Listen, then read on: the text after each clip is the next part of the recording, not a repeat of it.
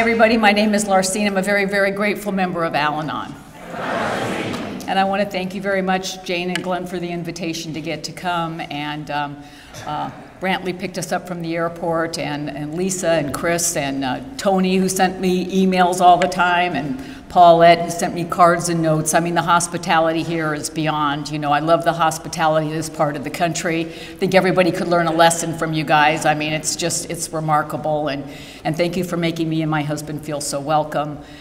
It's just a real honor and a privilege to get to be here, and of course all the speakers that you've had, you know, and that you're going to have. I mean, you have some of the best that AA has to offer, and I'm an expert on it because I go to lots of AA meetings, and you know, and Charlie and Katie are very, very dear to my heart, and I appreciate Charlie's appreciation of Al-Anon.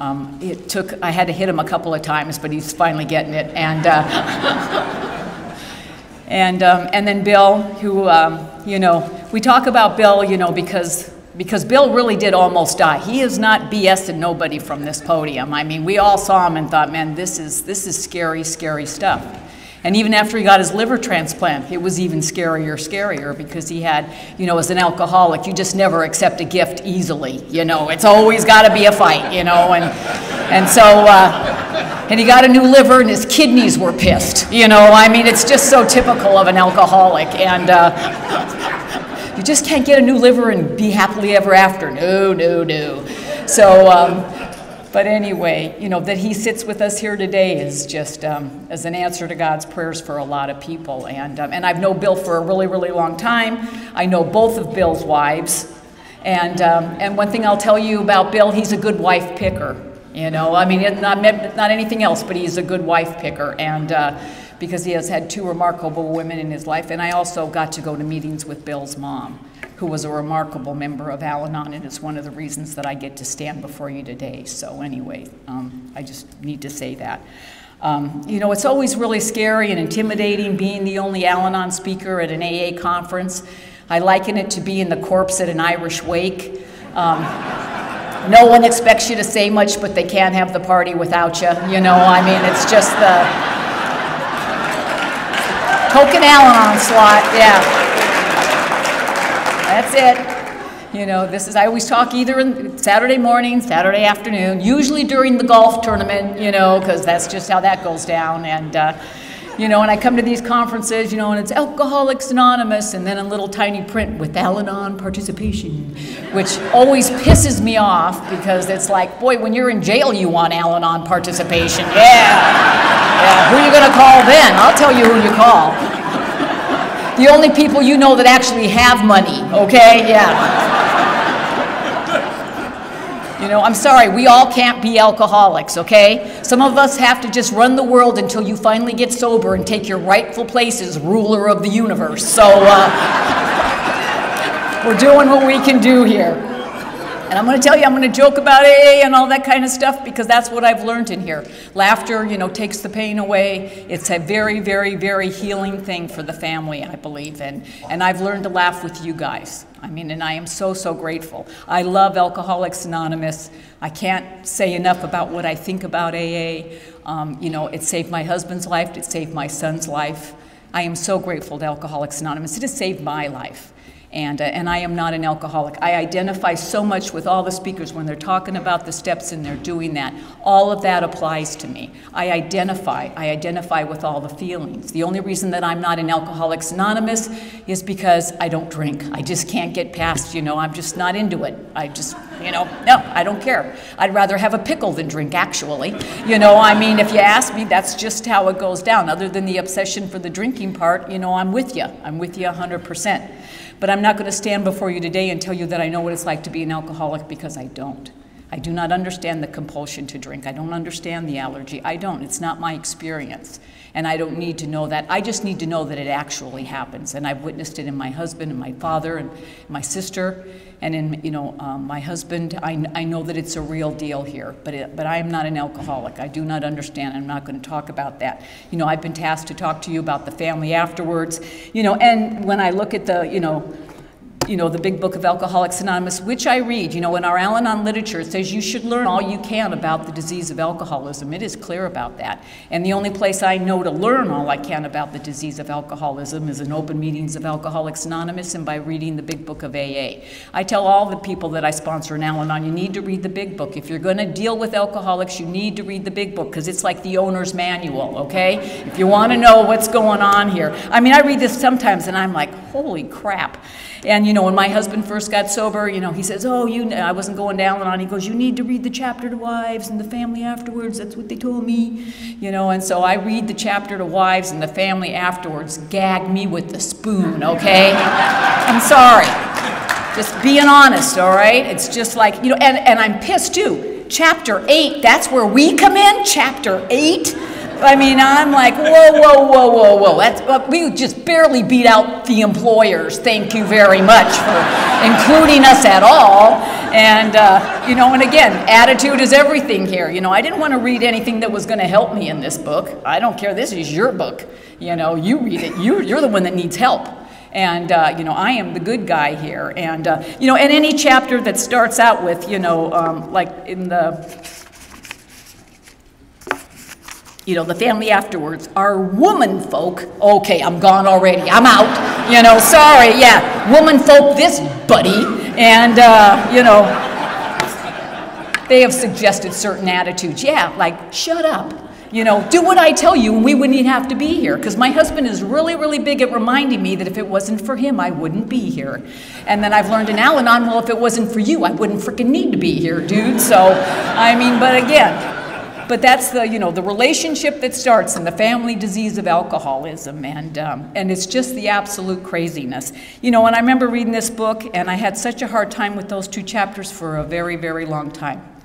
You know, and I know that Lois really did want to write those 2 chapters, the chapter of the wives and the family afterwards, you know, especially the chapter of the wives. She really wanted to be the person, and I know she was hurt that Bill did not ask her to do that. And, but again, however that all plays out and why and whatever, you know, is the deal. But when I'm reading that, what it reads like to the family person, it's like, you know, it talks about, you know, our deepest, darkest path can be our biggest asset. And then like a paragraph later it says, but if your husband's had an affair and cheated on you, don't bring it up because it might upset him. Whoa, we don't want to do that now, do we? You know, and... you know, and then all this, like, it didn't upset us, you know, but I guess we don't want to upset him. And that's just what I keep reading. Don't rock the boat. Be nice, no matter what he does, no matter, you know, and there's a, you know, if he drinks, you know, like, you know, cheerfully try and help him get, you know, it's okay, no big deal. Yes, it's a big deal. And, but again, my emotions and where I'm coming from. And like I said, I wrestled with this for a long, long time. But then when I got, to the back of the family afterwards. And you know, and one more time, and when I wrestle with anything and I have a question about it, you know, and it has been shared so much about here, you know, it's about, you know, think about it, you know, pray about it, you know, and I think answers come when you do pray about things. And at the end of the chapter, let me get here.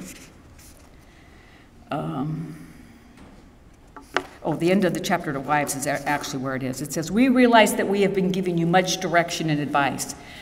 We may have seemed to lecture. If that is so, we are sorry, for we ourselves don't always care for people who lecture us.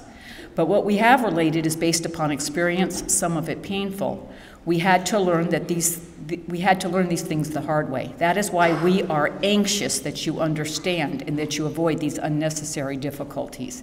And when I read that, this is why we are anxious, you know, that you understand. You know, what I really kind of got out of the thing, and I think that Bill was really trying to say, is that, you know, it's hard to get sober. It's hard to stay sober. And if there's any way you can help us, you know, because back in the day, you know, they could barely get 100 people together, you know, and so that's kind of really what I take away from that. It's difficult to get sober, you know, and stuff, and I think he's just really asking the family, just help us in any way that you possibly can, you know, and I can accept that, you know, because that's, you know, again, that's the truth, you know, but when he starts out, you know, in the, you know, especially the chapter to wives, again, I'm reading it, and, we wives of Alcoholics Anonymous, we would like you to feel that we understand as perhaps few others can. It's a good piece. We actually included that in Al-Anon literature. But he's not a wife of an alcoholic. And that's why sometimes these chapters are hard to go down, because, as the book says, you can't transmit something you haven't got. So unless you've been the wife of an alcoholic and that part of it, or the daughter of, or the husband of, or whatever that is, you don't know what that feels like. And it is very, very painful. I'm the oldest of 4 kids. My dad was a master sergeant in the Army. I grew up with a lot of discipline. I grew up with, my dad raised our family just like he raised the Army. We had little Army bunk beds. We had footlockers at the end of our bunk beds where we stored our stuff. My dad did room inspection every week. We had Army blankets on our bed. My dad would pop a quarter on it. I remember standing at attention at the end of my bunk, waiting to get the salute from the Sarge, and just the way that it went down in our house. And I loved it. I love discipline. I love organization. That's all the it's a big, big deal to me. And it works in my life. I like knowing what you want me to do, how you want me to do it, and therefore that and I can perform and do those things. And my dad was also alcoholic. I had no idea my dad was alcoholic. It's not like you're born and you get this certificate that says, hey, this is what's going on, or pamphlet, that, hey, too bad your dad's an alcoholic, so start going to Alateen as soon as you possibly can. My dad's just alcoholic. I don't know that he is. I just know my dad drinks every day. My dad gets drunk every day, and my dad's a mean drunk. He's just an angry guy when he's drinking. And I have no idea what that's all about. I used to wonder as a little kid why someone would go to all the trouble to marry someone, and just to yell at them, to have kids, and then just to yell at everybody and scream at them and hit them and make them feel bad about who they are. What the heck is that about? I didn't understand any of it. But again, I don't know anything about the disease of alcoholism. All I know is my dad's a mean guy. As a little kid, I don't even tie it to his drinking. Because it's just the way he is. Because my dad drinks every day. My dad gets drunk every single day. My dad likes to hit us every single day. It's just what he does. So I just think that that's just what dads do. Because we're always living in military homes with other military families. And believe you me, there are lots of moms that are walking around with broken arms and black eyes, and no one ever says anything about it. So it just becomes normal behavior. It's where the insanity starts, how I start being affected by the family disease of alcoholism, even though I am not an alcoholic. And I have no idea about any of this stuff that's going on. And when I was really new in Al-Anon, I went to lots of open meetings of Alcoholics Anonymous. Again, I can't recommend that enough. I learned in Alcoholics Anonymous that, they weren't drinking at me. That's where I learned that kind of a thing. That's a big relief. It's a huge relief. And, it was one of those very first AA meetings I was at. I heard the AA speaker that night. He talked about alcoholism, the family disease. And he described alcoholism, the family disease, as like having a rhinoceros in your living room, but everybody pretends it's a coffee table. And if I have to describe the house that I grew up in, boy, that's the house that I grew up in. Because my mom, she would always know when my dad was ready to have an alcoholic explosion, which isn't hard because he had an alcoholic explosion every day. It was just a matter of when it was going to happen. My mom would sit at the table and speak to us facially, because if you grow up in an alcoholic home, any form of verbal communication is the first thing that goes out the window. And when you're at the dinner table and your mom's looking at you and she's like not speaking, but she's going, you know what that means. It means like, nobody talk, nobody speak, just look down at your plate because your dad's going to blow. But it's one of us kids would do some minor infraction, a pea would roll off your plate, you could scrape your knife, it didn't matter. My dad would go nuts, ballistic, dinner would go flying, everybody gets a beating, everybody has to go to bed, 5 o'clock in the afternoon, mom, kids, the dog, we all go to bed because that's just the way it goes down in our house. The next morning I'd have the courage to get up and go down the hallway to go and to, get breakfast before I went to school in the morning, and there would be my dad drinking his breakfast beer. And no one said, gee whiz, Dad, what was that about last night? Gee whiz, how come you had to hit everybody? How come you had to break everything? Because the rhinoceros just goes back to being a coffee table again, and you hope today will be different. Because boy, that is the banner call for every family, every family that's living in the disease of alcoholism, is you hope today will be different. That's just the deal here. And I need to let you know that my dad ended up dying when he was 55 years old. He died the death that they talk about in the big book of Alcoholics Anonymous, total insanity and death. I can't even tell you the last words my dad said to me because they were so vile and so vulgar. I wouldn't even begin to repeat them from this podium. And I always say the last words my dad said, when in reality I know those are the last words my dad's alcoholism said to me. Because now that I can look back, at that particular day, I can remember my dad being in that bed, and my dad was over 6 foot tall. But when he was in that bed, he was probably 140 pounds, maybe. His eyes sunk back in his head. I mean, just totally, just an absolute wreck. And just before alcoholism took the life of yet one more person, it spit out the last crap words it could before it took the life of yet another person. And that's the disease of alcoholism. So I know those are the last words my dad, alcoholism, said to me today. And I had a lot of issue with my dad. And I like to tell you, me and my sisters, we were, you know, that we were sad my father had died. Heck no. My sisters and I were like in the hotel lobby, like, ding dong, the witch is dead, da da da. And I don't tell you this story because I'm proud of it. I tell you this story because this is where the family disease of alcoholism will take a family. That you're glad to see someone die just so you don't have to live with that fear and that horror and that crap that goes on in your life day after day after day. It's the family disease of alcoholism. But what I'm here to tell you is that what happened that day is the alcoholic died, but the ism was alive and well in me and my sisters. How we'd been affected by the family disease of alcoholism. Because if my dad had just died and that was the problem, then it would just be fine. It would be over and we could just move on with it. You know, but what ended up happening for me is, you know, is that, you know, when my dad died in 1981, October the 13th, on Friday the 13th, because that's the day my dad would pick, you know, and that's the day he died, and because he was just that guy. And I had started coming to Al-Anon in June of '81. So, you know, June to October, I wasn't anywhere at all in the loving and kind, forgiving. None of that stuff was going on. I wasn't doing any of that in my program. I was very new in Al-Anon. You know, I was still checking it all out. So, but I was going to Al-Anon. I'm going to the meetings. I've got a sponsor. I'm doing what they tell me to do. And I'm doing all this stuff. Why? Because when I sit in a meeting, for whatever reason, even though I don't believe a word I'm hearing, I know I'm hearing the truth. Because it's the only time I ever feel comfortable. I just know I'm hearing the truth. I don't like it. I don't think it applies to me, you know, and I don't, you know, but I know I'm hearing it. That's the only explanation I can have for why I kept coming back. And, but I was coming back and I was trying to do it. I was working the steps, working with a sponsor, doing this stuff. And now my dad's dead, and, you know, and so I'm in Al-Anon a little bit here, and I'm working the steps, and, you know, but it doesn't seem to matter, boy. You know, somebody says something, looks at me funny, you know, does some kind of anything, doesn't matter, whatever. It triggers, you know, here we go with the trigger thing, you know, it just makes me remember something in the past, some humiliation, you know, because my dad was just really, really big on that. You know, I tell people, you know, that if you've ever had a drunken dad show up at a school function when you're getting an award, I'm here to tell you that pitiful and incomprehensible demoralization isn't just reserved for the alcoholic. And my dad was really big on humiliation and embarrassment and doing those kinds of things. And somebody would say something to me, and I would remember one of those incidents, and I would get so angry and so pissed off all over again. He's dead, but it doesn't matter. I'm just as mad as I've ever been.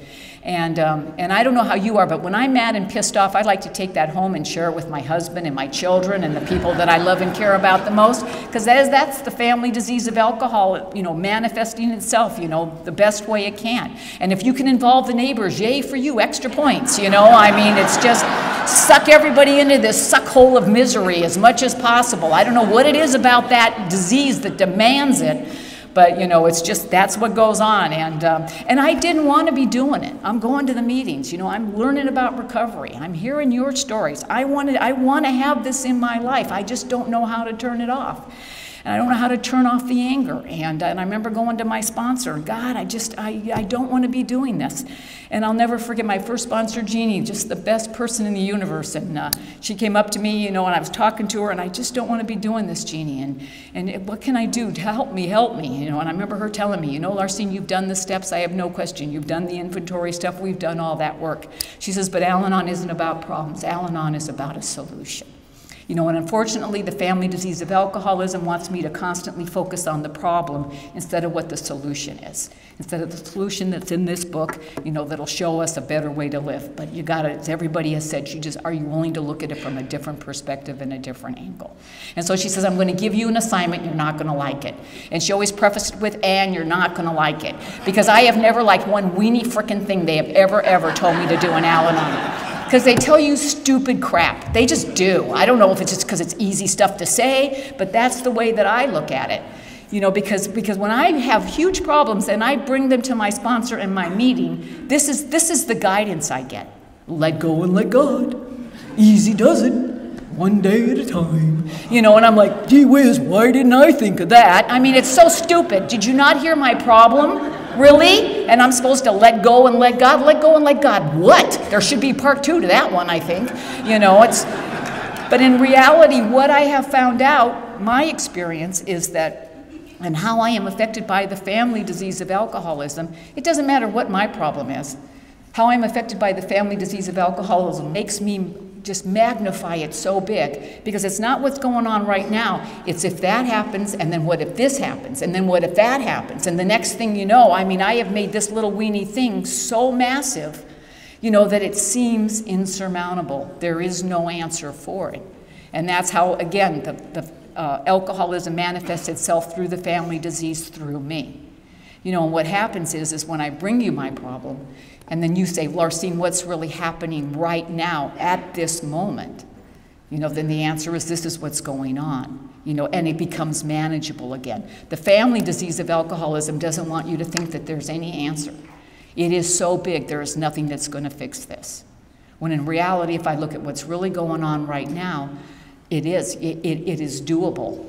And you know how it's doable? One day at a time, let go and let God. Easy does it. That is truly the answers to it.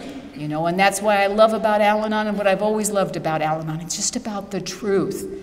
And the family disease of alcoholism is about the lie. They're drinking at you. They're trying to hurt you. You know, and all I know how to do when someone's trying to hurt me, I've been well trained. You hurt them back. That's what you do. That's what you do. And that's how so anyway, she gives me this assignment, and she tells me, I want you to go home, and I want you to think about a good thing your father has done for me, done for you. And my initial reaction is, there's no such thing. How am I supposed to think about a good thing my dad has done for me when my very first remembrance on the face of this planet is fear at my father's hands? And I'm supposed to think of something good he did for me? Really? Are you kidding me?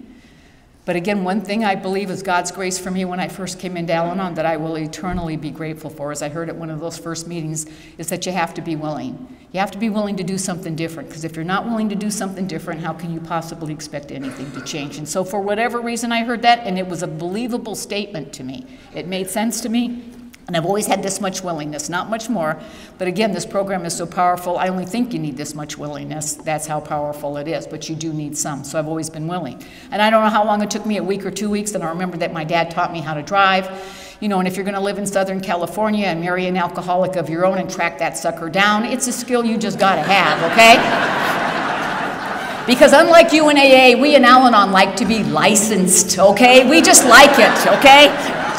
There's a comfort there, you know, and and he taught me how to drive, and I did not think my sponsor would be happy with that answer. I really didn't think but it was honestly, it's the only thing I could come up with. And I sincerely hope that if you're an Al-Anon, you are sponsored. It's just, I can't say enough about sponsorship. To me, it's like having your own personal rooting section.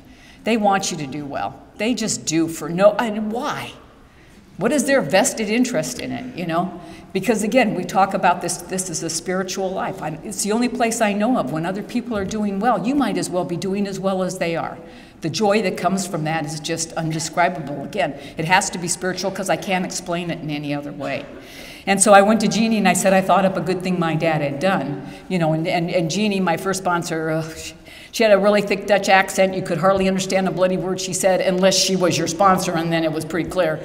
But she was a clapper, which irritated the crap out of me, you know, because every time I did something good, she would go, you know, which I thought was very, very condescending. And so I went to her, you know, I thought of a good thing my dad had done.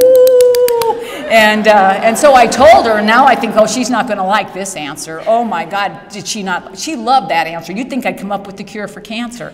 Because it was my rookie year in Al-Anon, and I didn't know when your sponsor gave you an assignment that there would be part 2, which is way harder than part 1, let me tell you. And now part 2 was every time I thought about something, you know, a beating I took at my dad's hands, you know, and I'd much rather take a beating than the verbal thing, because my dad was just, I mean, he's a master sergeant. He just had a way about him, and I'd much rather take that than take the verbal. But anytime I thought about those things, times he made me feel bad about myself, about being a girl, because he had issues with having girls and all this other crap. He just says, whenever you think it, when any of that comes, she goes, I just want you to replace it with this positive thought that your dad taught you how to drive.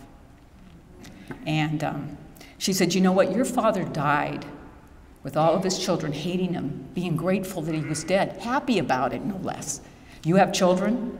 Is that what you want to have happen to you? Do you think that that's what your father wanted to have happen to him? Or can you accept the fact that he was a sick alcoholic and he paid the ultimate price? Not only did he died with his family hating him, being grateful that he was dead. Do you need to punish anybody more than that? And I had to think about it.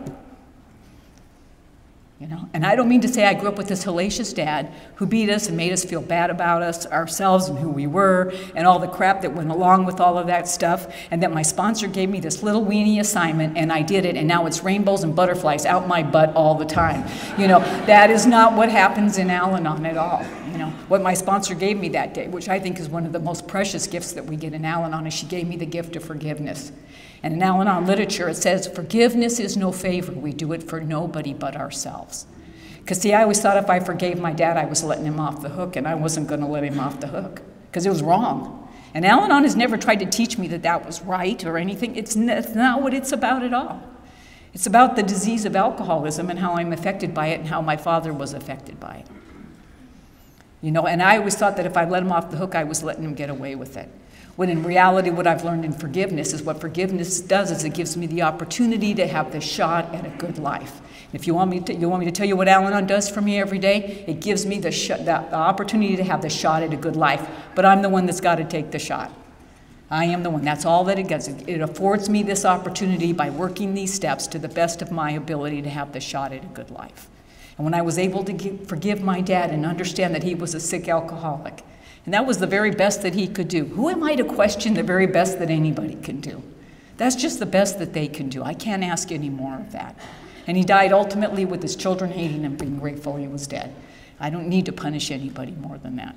When my dad ended up, dying, my dad was a Korean War veteran, a World War II veteran. He was a very good soldier. He was a lifer in the Army. He saved people's lives during the war. He's a Purple Heart recipient. He was a good soldier. There's no question about that. And they ended up bringing me, my mom had divorced him and I was in charge of everything, so they brought me his ashes and the flag and all this stuff, and I happened to be home alone that day and they dropped all that stuff off. And I took my dad's ashes downstairs and put them in our laundry room behind our garage there, and I took them down the garage and I put them in the laundry room and I put them behind the washing machine, and I said, you sit here and you think about what you did.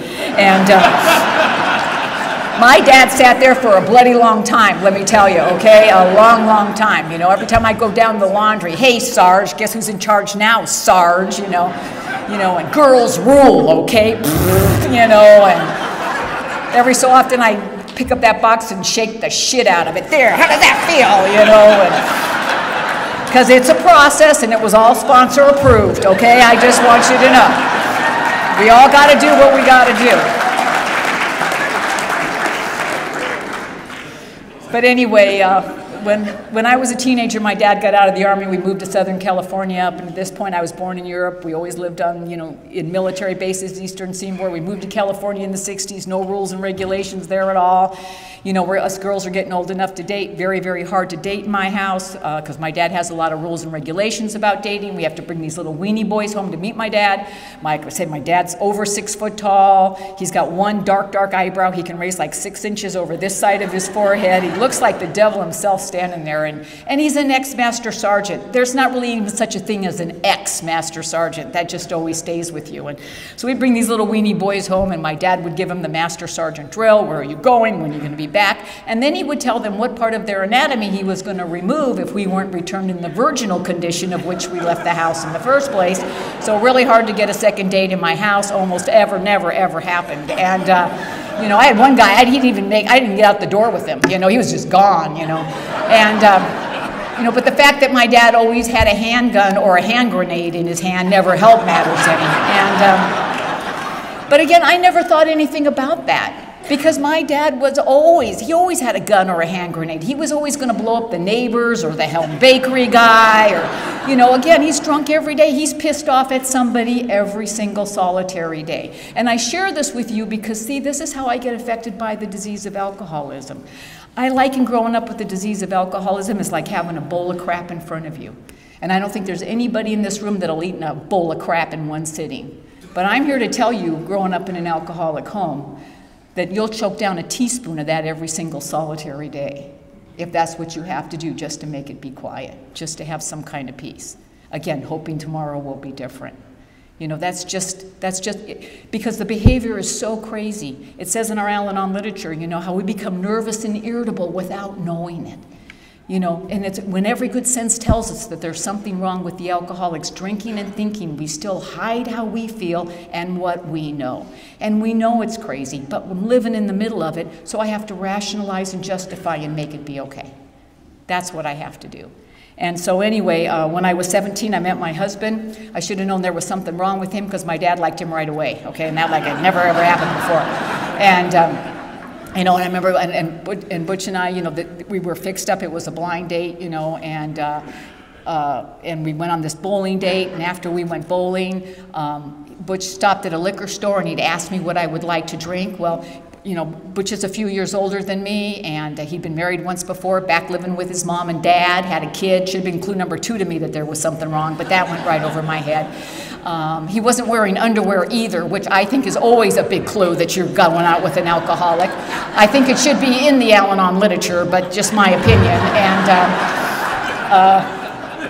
but anyway, he stops at a liquor store, and I'm 17, and he asked me what I would like to drink. Well, there are laws in the state of California about the drinking age, and I proceed to tell him the laws of the state of California, and that I am an underage minor, buddy. And I know he heard that day what he still hears today when he doesn't want to hear what I'm saying. He heard blah, blah, blah, blah, blah, blah, you know, and he went in and got a gallon of Red Mountain wine, if nothing else, to impress me with his wine knowledge, because I don't know nothing about wine. And we went back to his house. We played this game. It's called Pass Out. I don't know if you guys have ever heard of it or not. First date. And but it was a game with rules. I read the rules. I'm big on that stuff. And so I play this game, and I don't drink because it's against the law to drink. You know, I have learned really early on, boy, do what the Sarge tells you to do. You will follow orders. Do not rock the boat, you know, and I am a rule person. It's been ingrained in me, and so I don't drink because it's against the law for me to drink. But now I'm going to play a game called Pass Out, you know, and I have another rule is I have to win every game I play. So because, and again, that's Army training. We do not surrender. That's a bad word in my house. You know, you will win. If you have to cheat, it doesn't matter. This is war. It's always full-out war. If you're playing the game, you will be victorious. And you know, and I got stories that my dad, oh, never mind, I'm not even going to go into all that, but he used to give me a baseball bat when I was playing with older kids so I could beat the crap out of them if they didn't let me win. And so other people wouldn't let me play with their kids, but again, that's another deal. And but I have to win. So I drank maybe a half a glass of this god-awful wine, and I won. That was what that was all about. And guess who drank the rest of the wine? And I'm going to tell you what I still remember about that day. God, I had so much fun. He's a fun guy. Just fun, fun, fun, fun, fun. Made me feel good. I just had the best time of my life. And believe you me, you know, I'm 17 years old, boy. I got a lot of rules and regulations about what's going to happen in my life. The house I'm growing up in, you can cut the hate between my mom and dad with a knife. And my life is going to be so different. Boy, I got a card about what my life is going to be like. And I'm going to marry a guy, and he's going to love me, and he's going to want to have nothing but all girl children. We're going to have like 8, 9 girls, and he's not going to drink because I know my dad's a drunk. I know that's the problem that's going on. And now I go out with Butch, you know, and we go on the state, and he's so much fun. But boy, number 1 on my list, no drinking, and he's drunk. I mean, you know. And this is where I will stand toe-to-toe and rationalize with any alcoholic, because I will justify and rationalize behavior as much as any alcoholic, because I want what I want like I want it. And I want to go out with this guy again, but he's drinking number 1 on the list. And again, this is where I just think crap up. And growing up in an alcoholic home, I think it's very, very common. You know, you learn you can't ask questions. You learn really early on not to do that. So we just think up answers. I mean, it's just, I watch what's going on, I make my best guess, you know, and then I make a decision based on that. I call it information from nowhere, you know, because I'm not really finding nothing out. I'm just guessing what's going on, and the answers are floating up in the universe land here, become fact for me, and I act upon it. Now, I want to go out with Butch again, but he's drinking. Number 1 on my list, no drinking again. So, you know, information from nowhere lands here, becomes fact for me, because I instantly decide. See, when my dad's drinking, he wants to hit you and yell at you and make you feel bad about who you are. When my husband's drinking, he just wants to hug you and kiss you and tell you how pretty you are. Now, I don't know about you guys, but I can work with that, okay? That has the potential that only we can see in the alcoholic with our little magic mirror. You know, no one else can see that. If you would just do what we told you to do, then everything would be great. But no, we're not going to do that. So anyway, Butch and I, ended up, dating exclusively. It was very, very difficult for me to date Butch, basically because he couldn't remember my name. But you can't let a little thing like that stop you from going out with an alcoholic, now can you, right? That should be the worst thing that ever happens, and he'd call me up Lorraine, Lucerne, whatever, and he knows my name now pretty good. It took a while, but he's got it down now. But I have to share the story with my dad because it really is a healing story with my dad. My dad named me Larcine. And he named me Larcine because he said it was the name of a town in Scotland, and my dad was very, very proud of his Scottish heritage. You have to know how disappointed my dad was that I was firstborn and I was not a boy. And he got girls after that, and he got worse and worse, but he was very, very, very hurt that I was not a boy. But because I was firstborn, he couldn't name me after him. It was the worst day of his life. I mean, this is just the story he's always told me. But I'm going to name you after this town in Scotland because that's the best I can give you since you disappointed me so much. And it's all good and dandy, right? But I've always been proud of it because he's always told me that. And so I've always been proud. Larcine, name of a town in Scotland. Fast forward, I've done my dad's dead. I've done the big forgiveness exercise. I get curious about Larcine, Scotland, and this is before Google and computers. You wanted information, you went to buildings called libraries, okay? And I go to the library to look up Larcine, Scotland, and nothing. I can find nothing on this. So I go to the reference librarian, because it's just a little neighborhood library. And I tell her what I know, can you look this up for me? It's the name of a town in Scotland. It's really all the information I have. Come back in a couple weeks, we'll send it to the downtown library, we'll see what we can find out for you. I come back in 2 weeks, no such place as Larcine, Scotland. And now I am pissed. I'm in Al-Anon, but it's just like, I did this big forgiveness exercise with my dad, and here he is stabbing me from the grave, Because again, how is my head so different? It's still about me. It's still about how it affects me. It's just like, one more time, you're hurting me, because I'm so hardwired for all of that garbage. And then we have a friend, who's in AA, and he goes to Scotland every year to go golf, and he goes, Larcine, before you go whack-a-doodle, let me go to Scotland and ask my friends in Scotland. Scotland's a really old country. Maybe there was Larcine, Scotland, like hundreds, thousands of years ago. Let me ask these people before you go whack-a-doodle.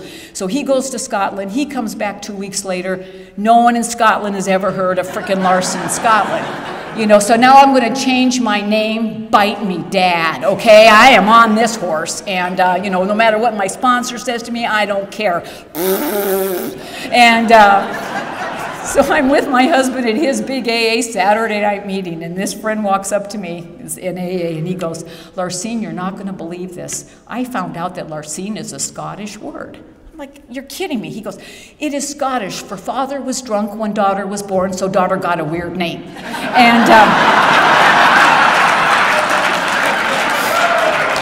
now I know it's not true. I knew right at the moment it wasn't true. But what he went on to say to me is, Larcine, I'm alcoholic like your dad is alcoholic. And he goes, and I don't know if he was drunk that day. I don't know if he wrote it down wrong. I don't know what happened. He goes, but I'm here to tell you that I really believe that your dad believed when he named you Larcine that it was the name of a town in Scotland. And just because it's not wrapped the way that you think that it needs to be wrapped doesn't make it any less of a gift. And see, and left to my own devices, I'll hate my dad, I'll change my name, even work in a program in Al-Anon because I am hardwired for all that self-centeredness. Not so much different from the alcoholic at all. But I take it to you, you show me a different way to look at it, and I get the shot at a good life if I so choose to take it.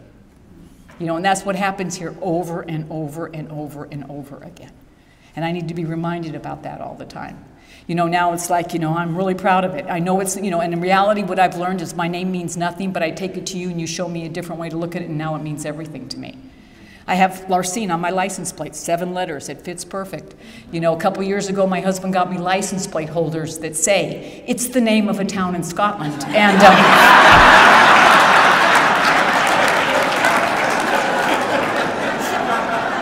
and I swear to God, I've had 2 total strangers come up to me and tell me they have been there. You can't make it up, okay? You just can't, okay? It's just what goes on. But anyway,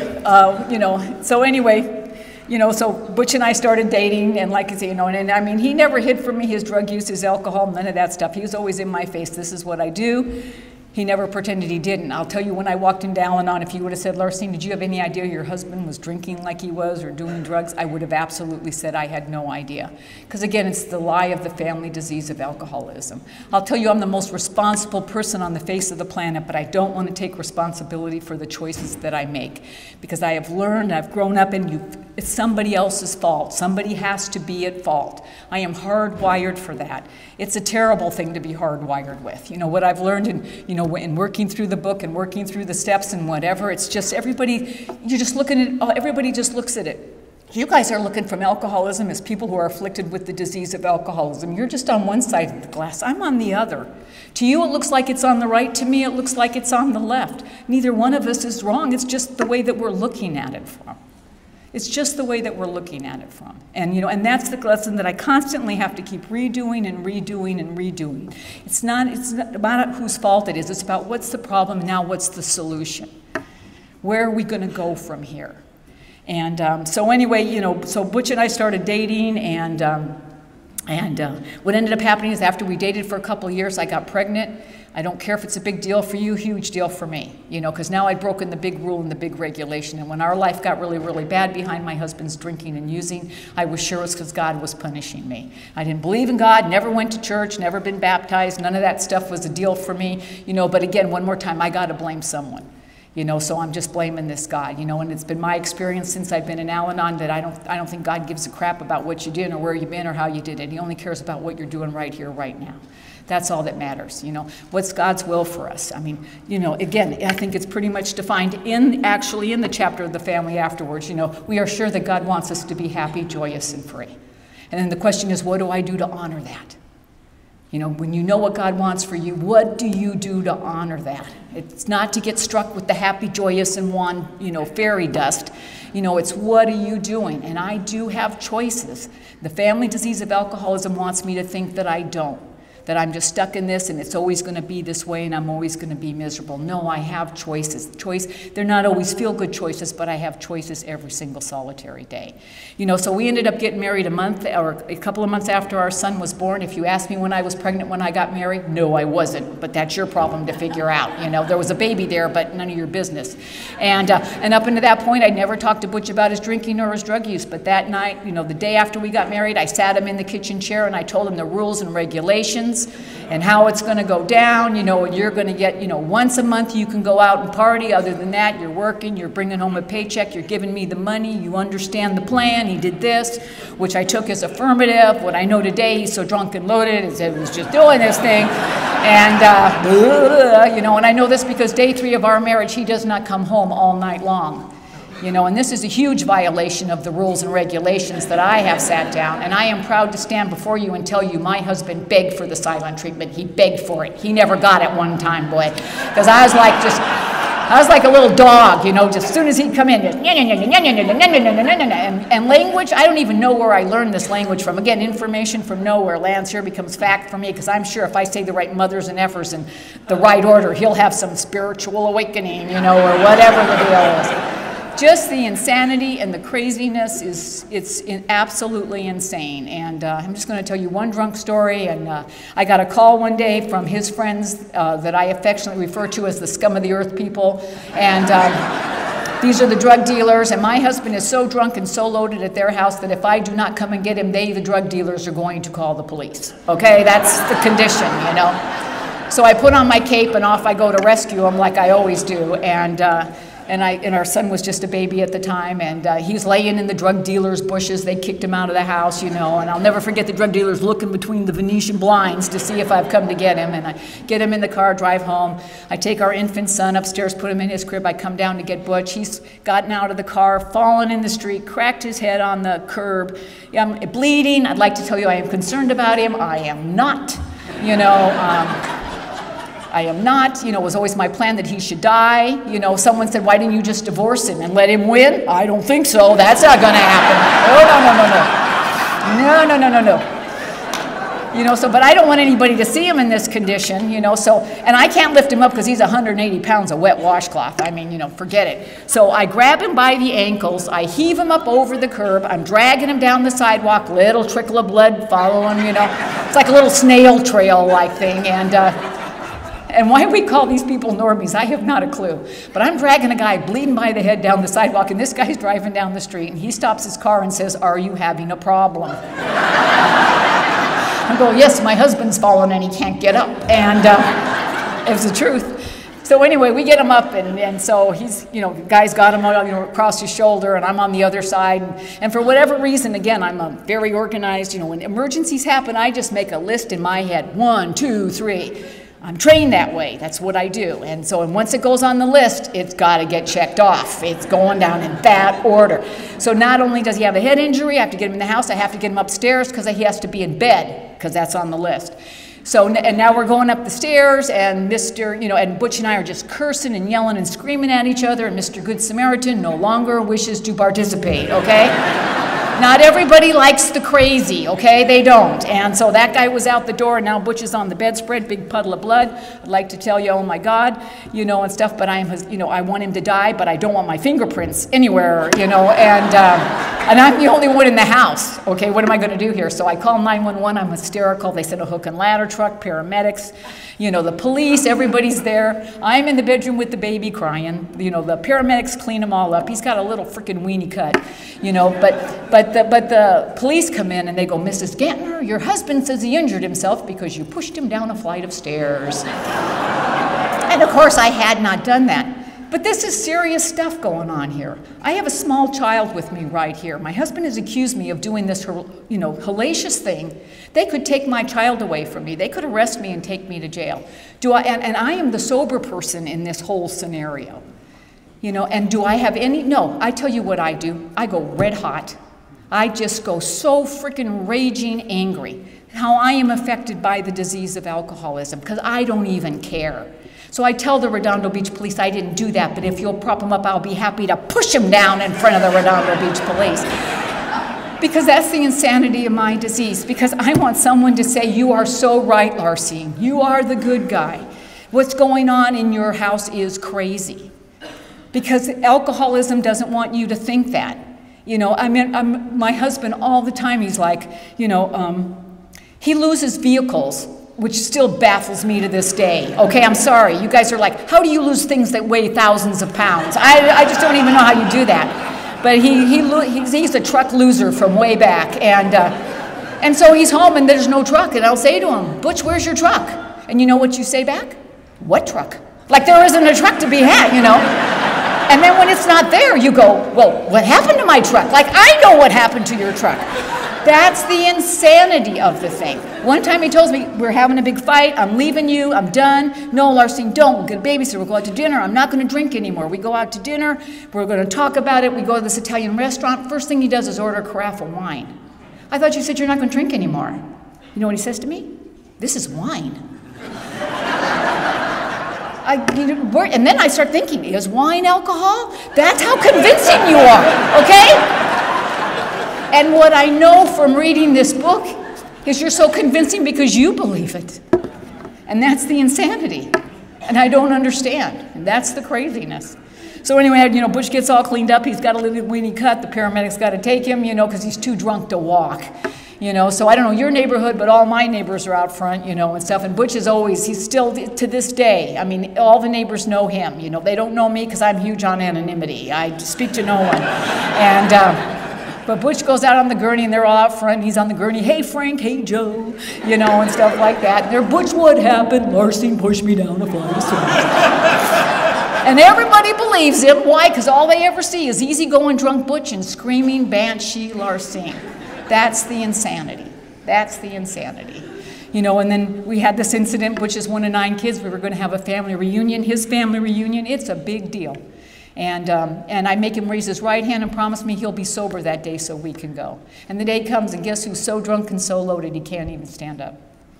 And I am so angry, just so angry. And I'm here to tell you, no matter how blacked out or drunk my husband's been, he's never raised a hand to hit me, because that's not who he is and it's not what he does. He's not a verbally abusive guy, none of that. You know, but what I started doing is I started poking him in the chest. Why don't you just hit me? Let's just take it to the next level, because all I know how to do is push back and push back as hard as I can. You're hurting me, so I'm going to hurt you back. And I remember all of a sudden, you know, at this point we have 2 little boys, and they're like 5 and 3 years old, and they're standing on either side of me, yanking at my pant leg. Mommy, Mommy, please stop yelling at Daddy. And I would like to tell you that I had a moment of clarity then, but I did not. What I started doing was I started screaming at those little boys. How dare they tell me to stop yelling at their dad when he's the reason our life is the piece of crap that it is. And by the time I get done screaming at these little boys, I watch my drunken husband walk out the front door, and I, the sober mom, say to the drunken dad, where do you think you're going? And the drunken father turns to the sober mom and says, I'm leaving because we're upsetting the kids. And I don't tell you this story because I'm proud of it. I tell you this story because this is how I'm affected by the disease of alcoholism, and I don't even know it. Because I hide under the illusion that I'm the good guy. I'm the one with the job. I'm the one keeping a roof over our head.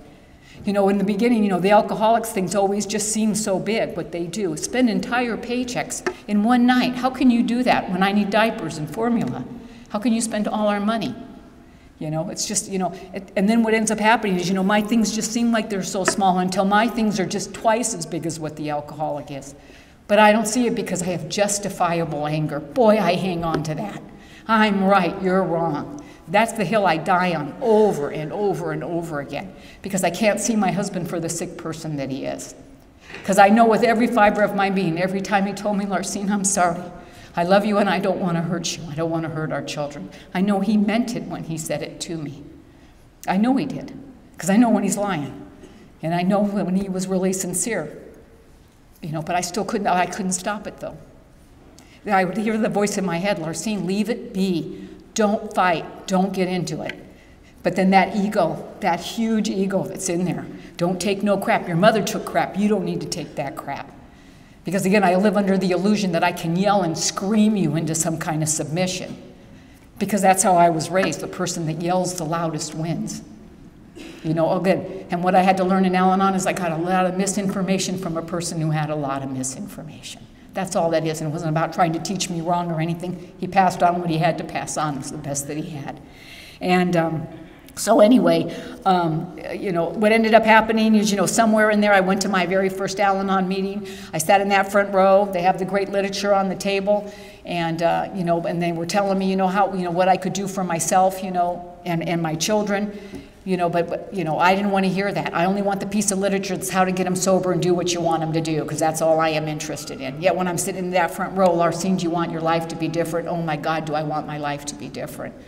Larcine, what are you willing to do about it? Nothing, because it's not my fault.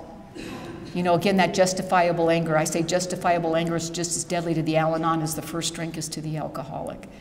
You know, we go back into the insanity and back in the craziness, and my husband's last 9 months of drinking are just pretty much a total blackout for him. You know, and you know, and then in the last 9 months of his drinking, he ended up getting arrested for drunk driving, which is no big deal. He got arrested lots of times, but this was in the 70s. He always got let go on recognizance. You always hire a lawyer for $1,000, reduced to reckless driving, blah, blah, blah. We've done it so many times. Why this was different, it just was.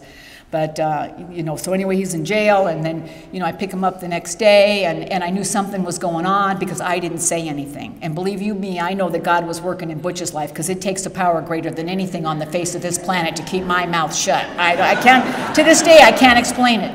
I cannot explain it. And, you know, and I just found out about this hospital program that they had just started, and so anyway, after a couple of days, you know, he comes down and makes that understatement of the century. I think I have a problem because you guys are so quick on picking up on that. And, and so I gave him the number of the hospital. And again, God working in his life, because I'm the organizer. I'm the one that does the stuff. But I didn't. I just gave him the number. Here, you call these people and see if they can help you. And he arranged to go into the hospital, and I remember him going into the mental. They had to put him in the metal part of the, you know, the lockup ward first, because he had to detox. He's been through DTs before when he tried to quit, so they had to detox him from all the drugs and all the alcohol, so he's in the metal part, the mental institutional part of it, you know, and stuff. And so I'm leaving, and the guards are there, and they're letting me out the locked doors and stuff, and I hear, Butch, Larcine, come back, you know, and I walk back, because I'm sure it's because he's changed his mind, but instead he reached into his pocket, and he handed me the Valium that he brought in case of emergency. And he never parted with the Valium in his life, let me tell you. He never parted with anything in his life. And I, you know, and I knew something was different, you know. And I went home and I took that Valium because I was a freaking bastard. I think I slept for like 26 hours on one 10 milligram Valium. But in my own defense, I was really, really tired. And, you know, so I'd go to the mental institution to go visit Dad, you know, and to cheer him up. The kids were little. I'd bring him, you know, the paintings they did in kindergarten and preschool. But no, he wanted to show me what he made in occupational therapy. We'd go home and hang his projects on the refrigerator. Look, Daddy's sober. He's painting pictures. Woohoo! You know, it's crazy. You know, and then they ended up, you know, after he was there for a couple of weeks, they introduced him to the alcoholism treatment side of that program, which included the program of Alcoholics Anonymous, you know, and I'm very, very grateful to tell you, you know, my husband has been sober July the 21st, 1979. He's got 39 years, well into his 40th. And I'm so grateful to AA because you really saved the life of a good man, and I can't thank you enough for that. I always get weepy about this part, and I hate it because I'm not a crier. You don't cry in the Army, it's not allowed. But, and Al-Anon will whoosh your ass out too, just giving you a warning. But I always get weepy about this part, not because my husband lived, because AA ruined my plans. You know, you saved him. Thank you very much. And, but I want you to think about if my husband had died and my wish had come true. And I want you to think about that really angry woman raising those two kids. And I want you to think about what kind of life you think we would have today. You know, it's easy to blame the alcoholic. You know, if you want to just put all that on them. But when they're gone, you know, what kind of a person do you think I would have been today raising those two little boys? That's how the family is affected by the disease of alcoholism.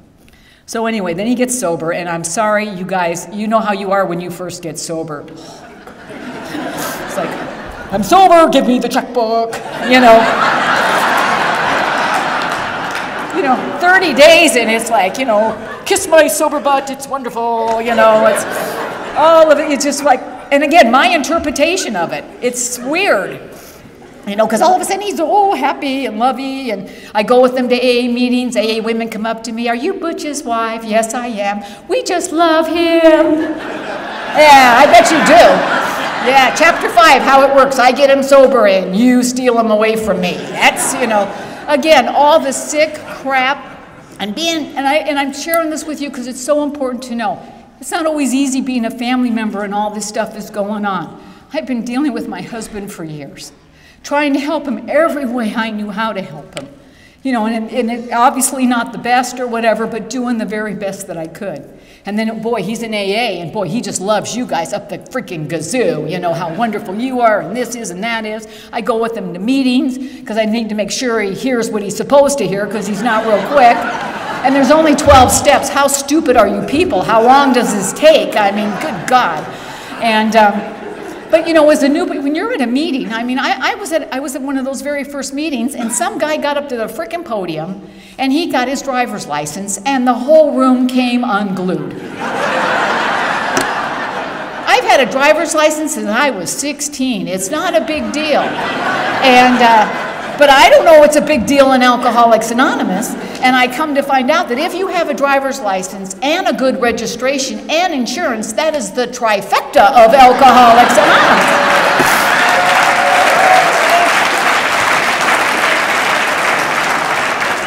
But my interpretation is you guys set the bar really low, okay? No wonder you're all so happy. You don't have to do much here, you know, just okay. And it's because I come in expecting so much. You know, I just want to have peace and quiet. I just want my husband to be well. I just want to have a family like I've always thought a family is supposed to be. And I've learned now on you can't make that happen. You can't force that. You know what, people ask me all the time, you know what Al-Anon is about? If I have to say what Al-Anon is about in one word, it's about love. And it's just, and there's no more to it than that. You know, when Bill talks about, you know, the Al-Anon and his mom being focused and all that other time, believe you me, I know we joke about it and all that, but it's all coming from love. Because I know his mom, I went to meetings with her mom, and I know how much his mom loved him and wanted him to be as well. It's what every parent wants for every kid. You know, we had a deal with our son. You know, when I first found out Butch was alcoholic and somebody said to me, you know, it's hereditary and it's in your genes and stuff. My boys were little. I went home. I made them both raise their right hand and promised me they would not be alcoholic. Okay, we did pinky swears, the whole freaking 9 yards. Fast forward, you know, I'm in Al-Anon a while now, and Butch is sober a while. We're both really active. I come home from a meeting. My youngest son is 12 years old. He has dropped LSD. Butch comes up and goes, Earl just dropped LSD. Oh my God, you know, and Butch is like, calm down, calm down. You know, I've got him listening to Mozart and drinking milk, because isn't it nice and handy that Butch knows what to do when you drop LSD? Oh, thank you. I'm glad that came in handy there. Who knew we needed that for parental training? And I've been in Al-Anon a while. I don't give a crap. He is not going to listen to Mozart and drink milk. I'm going in. And I'm in the bedroom with him all night long, and he still tells the story, because apparently having your mother in your face all night long when you're on LSD going, is this what you wanted to have happen to you? It's not fun. It's not fun. And I have never made amends to that kid for it, and I'm never gonna, okay? I'm just telling you. But that kid was a roller coaster ride for us. I mean, just absolute insanity.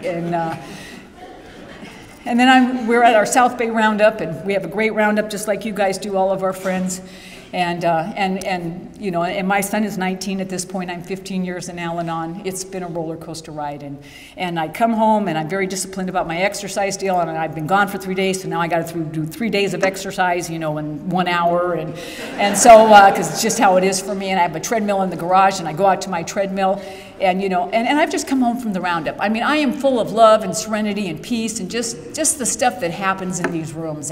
But I go out to my treadmill, and next to my treadmill is my son's weight bench, and on there is a driver's license. It's a woman's driver's license. It has information. I love information.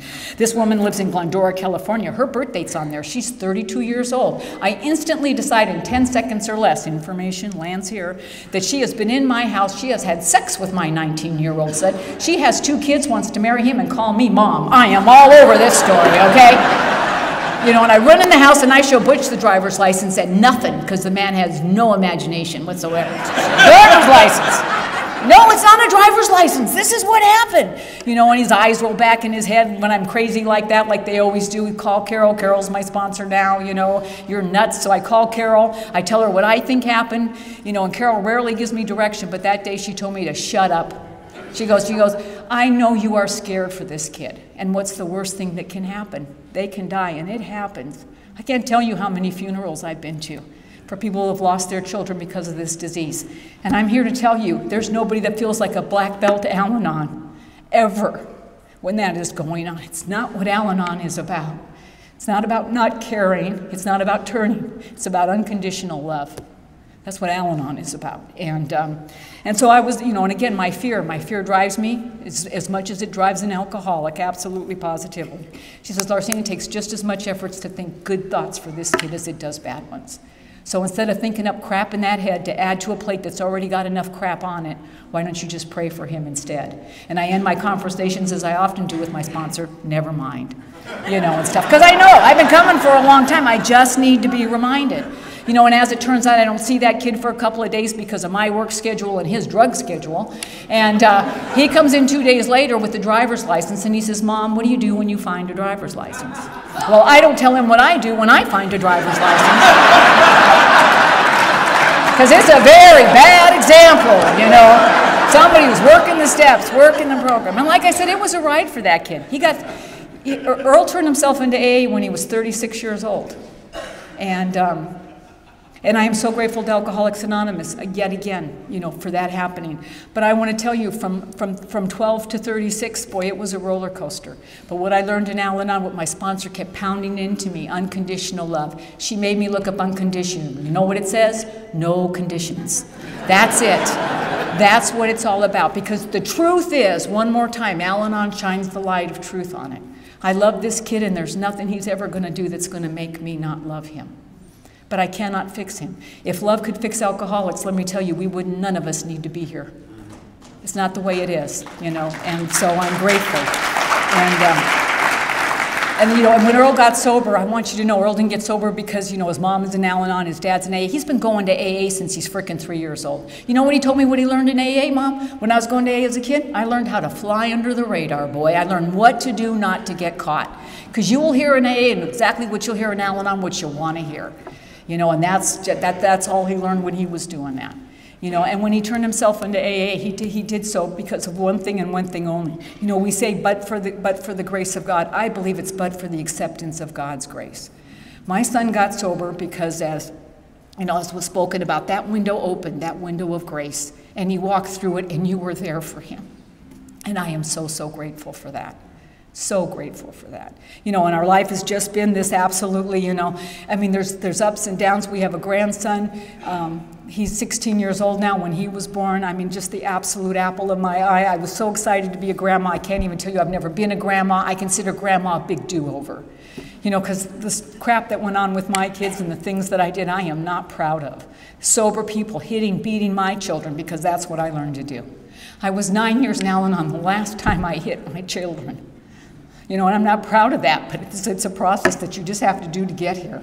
But you have to be willing to look at what you're doing and not pretending because you don't want anybody else to know this crap is going on.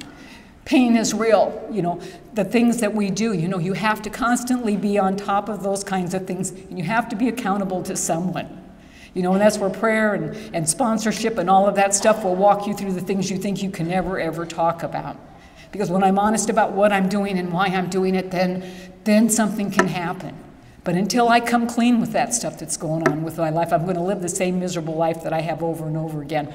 So I'm just going to end with my grandma's story because you know, when my grandson was born, I didn't know I was going to be a grandma. I'm really excited. I start making rules and regulations about grandma right away. The list is on there. Number one in the list is I must be there when the baby's born. I don't know why. It just goes on the list. It's important, you know, and stuff like that. It turns out, you know, and you know what? They got a popsicle stick. They know right away when the baby's coming now, you know, so baby's going to be born in May. And I have all these commitments just prior to the due date, 4 of them in a row. And so I tell my, you know, so my husband says to me, well, if you're going to be there when the baby's born, then you might want to get out of these commitments now.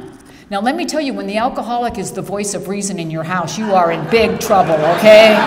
You don't even know what kind of trouble you're in, but you're in big trouble. But I am like, I'm not going to get out of those commitments. Those are Al-Anon commitments. I'm honoring those commitments. And then my husband says, well, you might have to accept the fact you're not going to be here when the baby's born. No, I'm going to be here when the baby's going to be born. And he goes, well, then you might want to talk to your sponsor about that. Well, I'm not talking to my sponsor about it, you know, because as Scott Redmond always used to say, you know, sponsors are plan busters, okay? They are, trust me. No matter how good it is, no matter how much sense it makes, they will poke holes in your plan.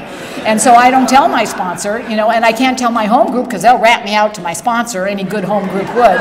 And so, but I go right to God because I am tight with God. I am, you know, I have this relationship with a God that's just a whole nother talk. But I am tight with God, and I remember going to God, you know, and I know we don't pray for specifics, and I never do. I always ask when Bill was going through his thing, you know, and not that Bill lived, but that you give Bill and Karen the strength they need to walk through whatever it is that they need to walk through, and that you give me the strength to be as good as a friend as I can be through this whole ordeal. But when I go to God about the baby, I'm like, okay, God, I know I'm not supposed to pray about specific things, and you know I never do.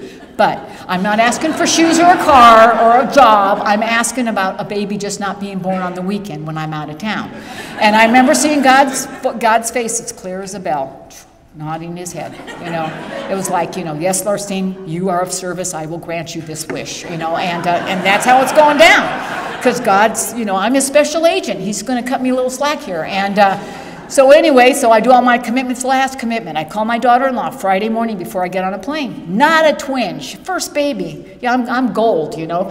And so I get on the plane, and it's this little town in Minnesota. One plane in, one plane out every day. And I'm at this dinner, and my cell phone rings. It's Butch on the phone, and the baby has been born.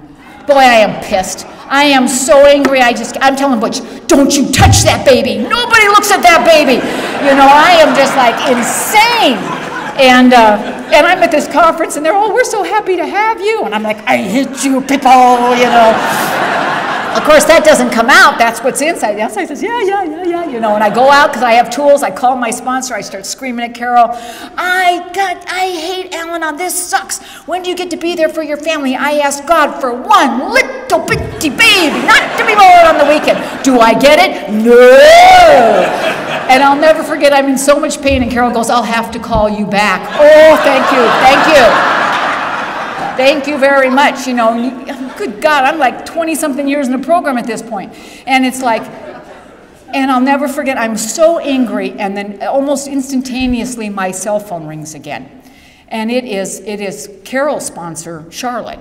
Now, I'm not sure how it is in Tennessee, but I'm going to tell you in Southern California, when your sponsor calls you, you have crossed the line, boy. They're bringing in the big guns to reel your ass back in.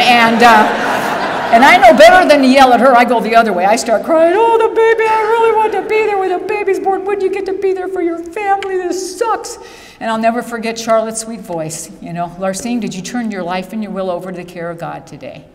You know, and there's one thing that I have done faithfully since I have been Al-Anon every single solitary day is turn my will and my life over to the care of God. Because I know how much I can mess it up with my own thoughts because I want what I want like I want it. But I'm here to tell you, no matter what's going on in your life, no matter how busy you are, I don't give a crap what's going on. You can turn your will and your life over to the care of God in 2.3 seconds. God, I turn my life over to you. Done. It's that frigging simple. And I do it every single solitary day. And when I told her that I had, she says, then you are exactly where you were supposed to be, doing exactly what you were supposed to be doing. And you know what, Larcine, you weren't the baby being born today. You weren't the person giving birth. In reality, the truth is a beautiful thing happened to you today. You became a grandma. And because you made some stupid rule in that stupid head of yours about how it's supposed to go down, you're going to take this beautiful event and turn it into a piece of crap? Never mind. Just